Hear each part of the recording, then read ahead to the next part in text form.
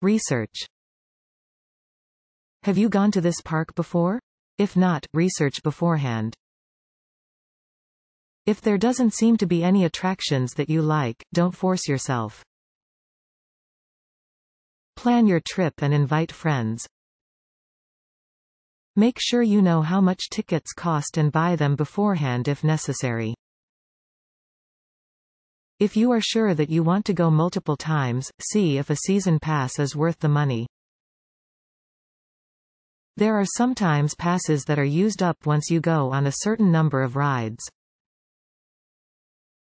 If you only want to ride a few, opt for these, but if not, make sure you are buying a pass that will let you ride all day. Stay on site if appropriate, or nearby. If you're making a multi-day vacation of it, which is a good idea if you want to hit up the amusement park, staying on site or nearby will make it all much easier. Have a plan. While it may seem tempting, riding rides in whatever order you feel like can mean you travel from one end of the park to the other many more times than is necessary, and your feet will be very sore as a result. To avoid this, get a park map and use it. Ride things in order, or at least ride everything you want to go on in one specific area of the park before moving on to another. Have enough money on hand. Depending on how long you will be at the park, make plans for what you will eat. Keep in mind that park food is expensive. Have pills with you if you think you'll need them. If you have nausea but otherwise enjoy park rides, there should be nausea-relieving pills at your local drugstore or pharmacy. Take these beforehand. Unless you're sure that you won't be nauseous, it's best to have these with you. Consider your attire. Dress lightly, but take a jacket if you need to, and take only what you need.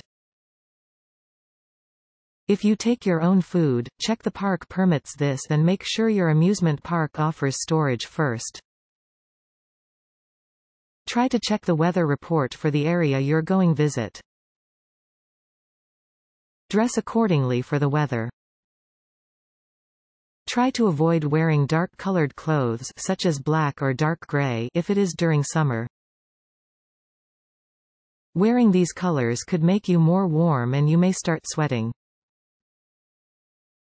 Also, if you're going on the water rides, have a swimsuit on underneath your clothes. Wear good shoes. Flip-flops aren't really the best idea for an amusement park, especially rides that leave your feet dangling. Wear supportive sneakers or walking shoes. Don't wear loose clothing. If you want to wear a hat, always remember to put it in a secure pocket before going on a ride. Keep your wallet or purse secure.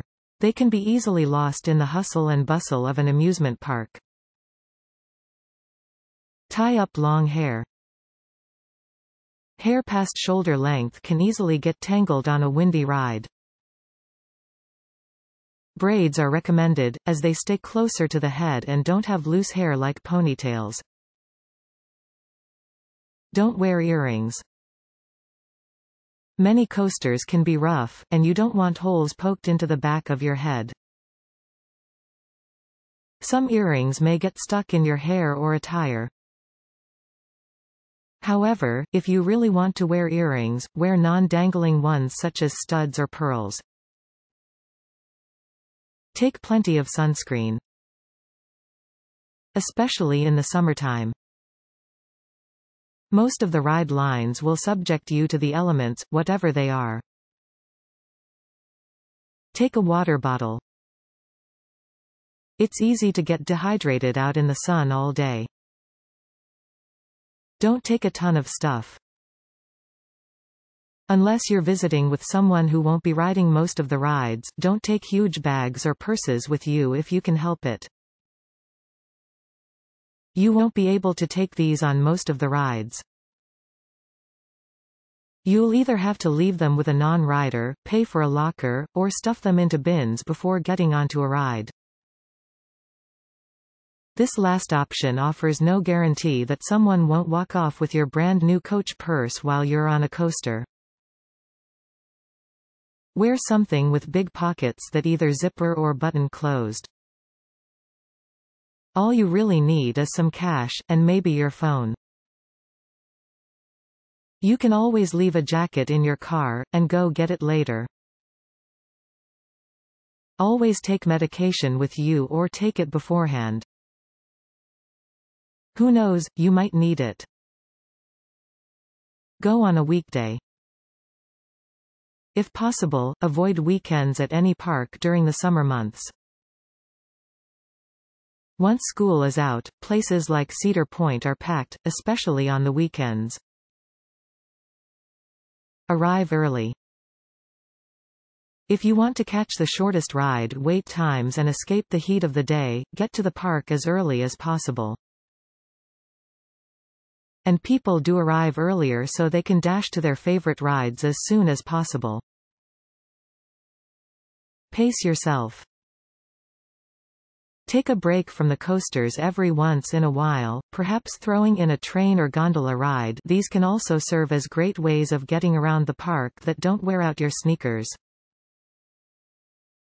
Don't force people to go on a ride. Don't force yourself or a friend to go on a certain ride, especially if you or your friend does not fit the criteria for the ride. If you are too short, weigh too much, have medical conditions or are pregnant, be careful about what rides you decide to go on. If you want to play games and buy souvenirs, wait until you and whoever is with you have had enough of the other attractions. By leaving it to the end, you won't have to be restricted by the giant stuffed animal you're carrying around.